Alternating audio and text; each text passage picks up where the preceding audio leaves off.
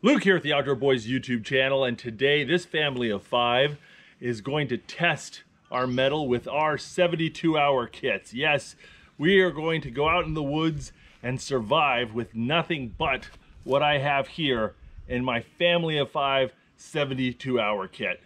Wait, I thought we were just going camping. No, this is going to be us versus death, survival of the fittest. We're going to see whether our kits can keep us alive. I don't want to do that. Well, Becca, what are you gonna do when zombies attack the house, or we have some sort of communist uprising? I'm gonna take that.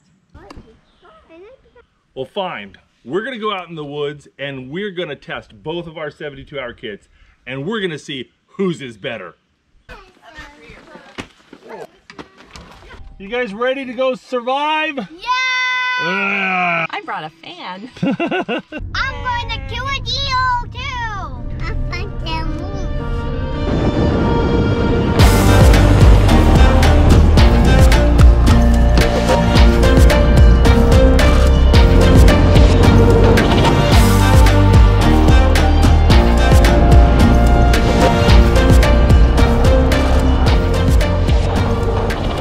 All right, guys, we got a place where we can pull over and not interfere with traffic. We got a spring coming out of the rocks where we got some fresh water. Does it taste good? Oh, it tastes good. Oh, we even got a little spot where I can camp down there. What do you think, babe? Is this a perfect spot? Let's do it. What do you think about this? Oh, So warm. oh, that water's perfect. So I think we found a decent spot for your 72-hour kit. I think we did. It fits. Mwah. Yeah, this is why you buy a 16-foot trailer right here, folks. Well, apparently Becca's 72-hour kit includes sunscreen and swim trunks for the boys, so they're getting changed to go swim in the river. And while they do that, I'm gonna get my real 72-hour kit ready to go.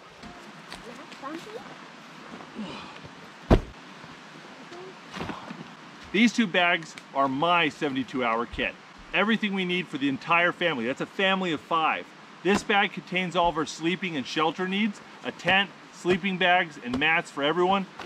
And over here is everything else. So let me take this out, get set up, and I'm gonna show you what I put in my 72-hour kit. What's the matter, buddy? I need to go poo-poo. Now, do you wanna use mommy's 72-hour kit, or do you wanna use daddy's 72-hour kit? Mine's cool too.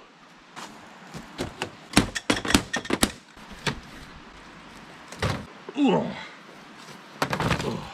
Both of the bags I'm using for my 72-hour kits are waterproof dry bags, because the stuff I have in here, it's useless if it gets wet.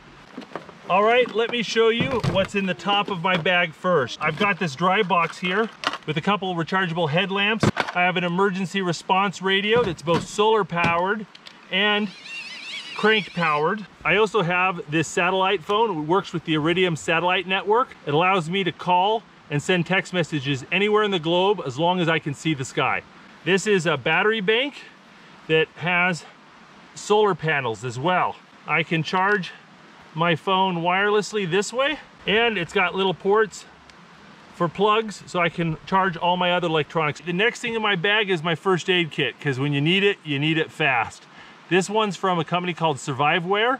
It's a Virginia company, a little mom and pop operation. This has a lot of things in it, and I've supplemented it with a few things of my own as well. All right, so this is all the things that come with the kit. You got biodegradable wet wipes, knife, multi-tool, signaling mirror, scissors, a little saw, some other little odds and ends. But the nice part is that everything is labeled, and you got a little bit of survival stuff and a lot of first aid stuff. But I added a few things to my kit. I added some large gauze and surgical dressings for bigger scrapes and wounds. I also got burn dressing. It's something you put on a burn immediately after it happens, so it helps relieve pain and also reduces scarring. Here's a set of gauze with a chemical called Quick Clot. It helps stop bleeding. So if someone's got a real gusher, you go and use this in addition to other first aid techniques to try to stop the bleeding quickly. And then I've got some comfort first aid items. I got some Dayquil and NyQuil. I've got some throat lozenges, some Neosporin, some poison ivy wipes, Bactane pain relief and itch relief, some Imodium AD, and this all fits inside the first aid pouch. If anyone in your family has special medical needs, make sure those medications make it into their 72-hour kits. This right here is my cooking equipment. Big thing of isobutane, a little backpacking stove, and I've got a 3-cup tea kettle. Next in the bag is our toiletries, and right on the top is dust masks. We got toothbrushes and toothpaste, diaper wipe, feminine hygiene products, trash bag, tissue paper, a notepad and some pencils, hand towels, razors, wet wipes, and some shampoo, conditioner, eating utensils, and some fire starting stuff. We have diapers, pull-ups, and toilet paper. And I've got 4 of these life straws. They're filters that you just drink through. This packet contains something called Chloroflock, which is a chemical that both cleans water and makes it taste better. Next, I've got adhesive body warmers. These things last 12 hours. I have 5 rain ponchos, and I have 5 emergency survival bivvies. I've got this book. It's on field medicine or survival medicine. Well, everyone but me is in their swimsuits, so I think I need to stop talking and go get changed because that river needs to get swam in. My wife's 72-hour kit may or may not have included sunscreen in my swim trunks.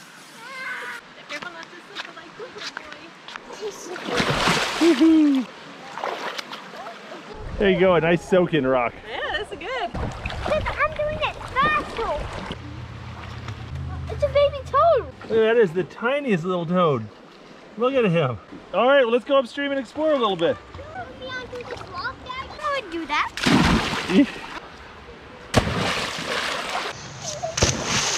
Wow! Wow! It's strong! No! Whitewater rafting without the raft. It's real fast. The boys are having a ball. They just go upstream, plop down in the swift current, and let it drift down and just rinse and repeat. You enjoyed this, Becca? I am. This is pretty perfect, actually. You want to ride on Daddy's shoulders? Yeah. Okay. Oh, big. Woo! That's cold. Oh, there's my other son. He's drifting away. This is so much fun, but I better get some dinner ready so that the troops can eat as soon as the sun gets down. The remainder of my bag is just food. To feed my family of 5 for 3 days, that's 45 meals. But just that alone, it's 20 pounds here. Let me kind of show you 3 different types of meals that I have in this bag. The first type of meals I have are these Mountain House dehydrated backpacking meals. They're very light, they're not that expensive, and they only take about 1 or 2 cups of boiled water to cook. If you have to carry all your food on your back, hands down, this is the best way to go. However, I find that if you eat nothing but these for 3 days straight, you get super constipated, which saves on toilet paper. The next type of meal I have are these MREs, or meals ready to eat. These are based off what they give the soldiers in the field. They're more diverse and they have more calories than the backpacking meals. The biggest problem is that they're heavy. They're also expensive, and some of the companies that sell them are a little bit fast and loose with how they package these. The real cool part about MREs is you don't need to bring any cooking utensils. There's a little pouch in here, and you add water to it and it causes a chemical reaction that heats up your meal. So you can have a hot meal with nothing more than this pouch. And I think tonight I am gonna try out these MREs. And if you like any of this stuff, I'm gonna put links in the description to where I got this. I actually bought this from a local company here in Virginia. The final type of meal I have in my bag are these emergency rations.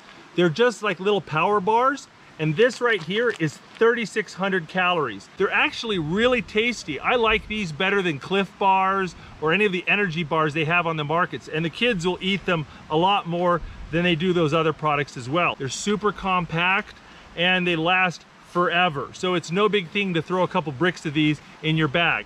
All right, now that I've shown you what's in my kit, I'm gonna pull out some of these MREs and we're gonna see if the heaters work, and we're gonna taste them and see what we think. Also, Becca's got the kids in the trailer, and here in a few minutes, she's gonna show us what food she brought. Hey guys, how does beef ravioli and chicken breast in barbecue sauce sound? Good. Uh-oh, it looks like it might be raining, so Becca's busting out her 72-hour kit awning. It started thundering over there. We might get some rain, so I'm gonna get my shelter up in a hurry. 5 sleeping bags and mats and a tent is massively bulky, but it's not that heavy. So I decided to make it into a separate bag. That way, depending on the emergency, I can choose to grab this or not grab it. I've got a 3-man dome tent in my kit. It's a really tight fit with our family of 5, but my kids are still little, so we can get away with it. Oh, here it comes.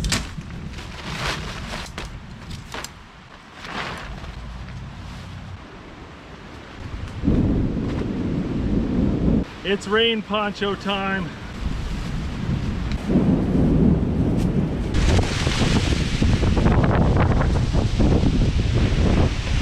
It looks like this is getting serious. I bet you really regret bringing the RV now, don't you? All right, I gotta get this poncho off. It is so flippin' hot. Oh, I smell like dirty dog.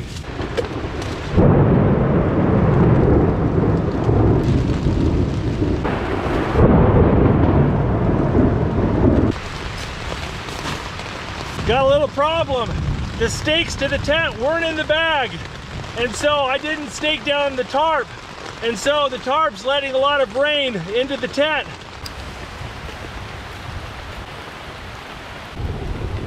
I got the tarp staked down, but it really wasn't made for this. It's like wearing a mini skirt in the wintertime. Just doesn't cover enough. Well, this poncho is completely unbreathable and stifling hot. But gosh darn it, it's keeping me bone dry, so I like the poncho. I've got water leaking through the walls of the tent and pooling down here on my pad. I'm using my poncho to try to keep my pad dry. There's a good amount of water pooling on the bottom of this tent already. This is where having waterproof bags really comes in handy. I can put it up against the wall of the tent and still keep my stuff dry. This little rainstorm's really exposing the flaws of my tent. I might be able to fit my whole family in here in good weather, but when it's bad like this, we need to cook inside, we need to store our gear inside, you can't touch the walls, and so this becomes a much smaller space. I need a better tent, and I need a bigger tent if I'm gonna actually use this in survival situations. Well, Beck and the kids really wanted to try out the MREs and check them out, so I better put on my poncho and head on over there. Don't tell Becca, but I think the awning is absolutely brilliant. Oh, thank goodness for that. Oh, hey, babe. Whew, every time I take that poncho off, it smells like dead dog. You having fun? Yeah. All right, guys, let me give you a tour of Becca's 72-hour kit. And you can see it's got a kitchen, a little bathroom shower, which where we keep all the wet clothes. Got a little closet right there. And it's got a set of bunk beds, and we got the top bunk folded up right now so I could sit down and use that as a seat. Got a queen bed, and we have another bunk bed up here that folds down, the boys sleep in. This also turns into a kitchen table. And it got a little TV, which we never use, and it's got a little fridge. Do you like a cold Hawaiian sun from my 72-hour kit? Yeah. Yeah, you would. Was that strawberry lily koi flavored Hawaiian sun? Oh, you're a beautiful woman. You know you want it. All right, we're gonna bust open one of these MREs. Yeah. Cheddar potato with artificial bacon bits spread soup mix. And then this is the cardboard sleeve. Tear this open, fill it up to this line. Tuck our entree in there. Now we got a little bit of smoke coming out, and the heater's pressed up against the entree. That should warm that up. Just let that sit for a few minutes. You guys want to try the applesauce? This is soldier applesauce. It tastes like old applesauce mixed with mac and cheese. These don't taste old. They're in my 72-hour kit. Oh. We're gonna try the coconut peanut butter spread. I actually like that. The coconut peanut butter spread's good. Try that. Like that? It's good. It is. It is good. Yeah, the coconut peanut butter is good. Let's see. Meal's pretty hot, but not so hot that it burns my hands. And voila, beef ravioli. That actually looks pretty good. I like it. That's okay. It's about on par with canned ravioli. Which is also in my 72-hour kit. Hello. All right, let's crack this one open. Oh, hello. Well, this must be the beef brisket. That's actually pretty good. The MREs are not dehydrated, which was what makes them heavier, but man, they taste a lot better than the dehydrated meals. That's actually pretty good. Oh my goodness. What's that? There's Pop-Tarts in here. There's a piece of Pop-Tart. You like that? Huh? Santa Fe style rice and beans. There's here, the Santa Fe beans and rice. Good. So Becca, what do you got there? This is my mess of a 72-hour kit. I was in a hurry, so I just threw it in a box, and I have plenty of room, so it worked. I have my obligatory first aid kit. I added some kids medicine, some adult medicine, some earplugs, hand sanitizer. Muffin mix makes good pancakes. Just add water, and then you don't need to bring syrup. Oh yes, Chef Boyardee. Good hot or cold. Snacks. Granola bars, Snacks. fruit snacks, Nathan's favorite cup of noodles. cup of noodles, spaghetti and meatballs. Shelf-stable milk. This milk doesn't have to be refrigerated. Oh, look at you. This is even easier than an MRE. Mac and cheese for Nathan. There you go. Check it out, this is something I made. Just 2 bent pieces of steel from Lowe's, a piece of wood, and it keeps the boys from rolling out of bed. It just goes underneath the mattress like so. You like that? Yeah. Just put the rails in upside down, and then when you fold up the beds, they stay out of the way. All right, we got Jacob down here. We got Mommy over here. Tom and Nate chilling up top. We gotta get these boys to bed. Mom brought a bunch of battery-powered fans, and the boys are digging that because it's hot in here. You like the fan? Yeah. Well, the kids are to bed, and we're gonna sit out here and watch fireflies and then maybe a movie on my phone. That doesn't count as cheating because I brought the phone and the solar charger. Rebecca brought the camping chairs. And we're here just a few feet away at the riverside, and we're checking out these tide pools for all the little creatures at night, and it's really fun. Oh, it's over here. There we go. Look at that. Nice little crawfish. The fish, see him right there? Little creek chub. You see him? Got him. Oh, he's molting, I can feel it. Okay. Is that cool, Becca? So cool. All right, let's go and watch a movie. Well, it's getting pretty late and we've had a good time, but Becca and the kids are asleep in the RV, and I guess I'm gonna go to sleep by myself over here in the tent. Oh, this tent is so waterlogged. More water up there. Better not fall off my mat. I guess I'll see you guys in the morning. Well, I was alone in my wet, soggy tent last night, and it started raining buckets again, and I realized that everything I love was in this 72-hour kit. So I decided to come over here and join the party. No regrets. You guys sleep well? Yeah. And my Becky. Oh, you got your blankie? So you really think ours is better? I'll admit that there are some benefits to your 72-hour kit. And it doesn't have half an inch of water at the bottom of it. It rained pretty hard all night long. I kept waking up and shining the spotlight out the window to make sure the river hadn't rose and taken out my tent. But we're good. Yeah, this half of the pillow is soaking. The mat is soaking over there. That's a good puddle of water there. Yeah, I made the right call last night. I just should have made it sooner. We definitely need to get a better tent for our 72-hour kit.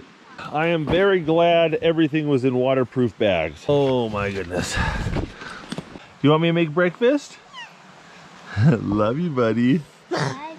Time to make my princess some breakfast in bed. This one is hash brown potatoes with bacon, peppers, and onions. When I bought these MREs, I bought like twice as many as we need for our 72-hour kit.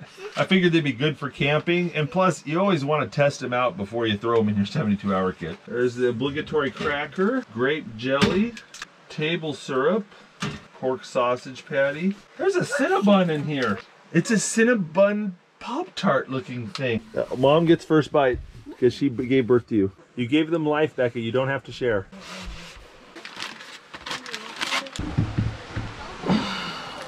Let's sit on the stoop. Let's see if the hash brown and sausage is done. Oh, that's feeling nice and toasty. Really is heated up to a nice temperature. I don't know why this one came with a spoon. It's okay, yeah. Where are you going? 2 sets of crackers and 2 things of grape jelly. You guys go and share that. Me and Becca really like the hash browns and sausage, but the kids don't. They did not approve. If you have a lot of kids, there's always one of them that doesn't like what you cooked for them.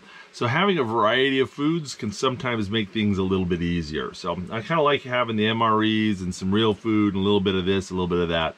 It helps. I really had a good time testing out these 72-hour kits, and it opened my eyes to ways we can improve them. I definitely need to get a better tent, and I definitely think Becca was right in bringing spare clothes. I mean, I didn't pack any spare clothes, and that's just completely unrealistic. Our 2 72-hour kits exposed a fundamental difference in how we approached this.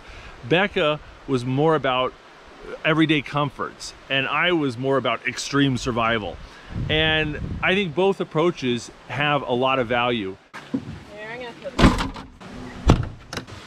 it. Guys, did you have fun? Yeah! Yeah! Well, hopefully you guys had fun too. If you want to see more videos from the Outdoor Boys YouTube channel, don't forget to Click subscribe!